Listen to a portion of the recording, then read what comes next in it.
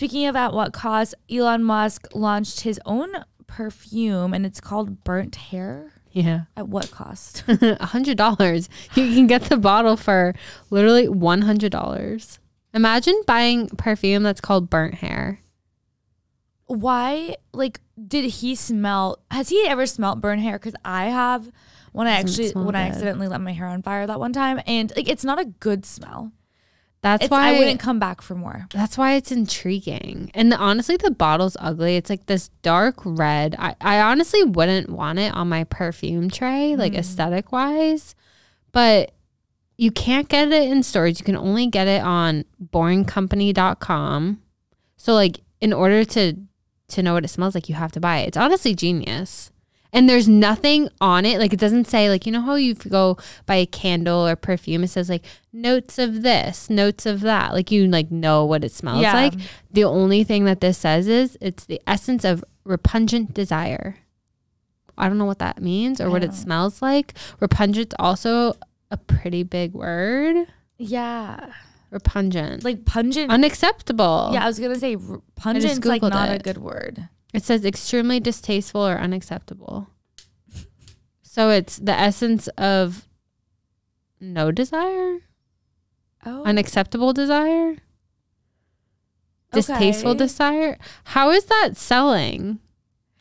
I don't know. I feel like people just will buy his shit. Like the thing is, you get to a certain level of like wealth and popularity and fame that like you can kind of just do whatever you want to do, and people are just gonna blindly follow you or like just buy your shit. Like we all know that the Kylie skin line was kind of trash, but like people will just continue buying it because she's Kylie and because she's gonna make the packaging cute. Like there's just nothing that you can do wrong when you get to a certain following. It's crazy. He did, I don't know if you knew this, but he in 2018 he used to sell flamethrowers for $500 a piece. It's kind of badass. That's kind of amazing. I kind of wish I had that. I wish I had a flamethrower. Right?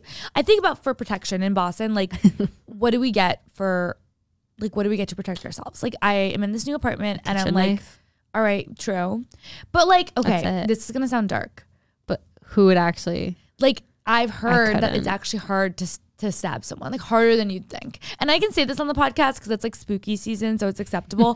But like, no, like when it comes down to it, I would like to think that I'm someone that has a lot of rage, right? I do.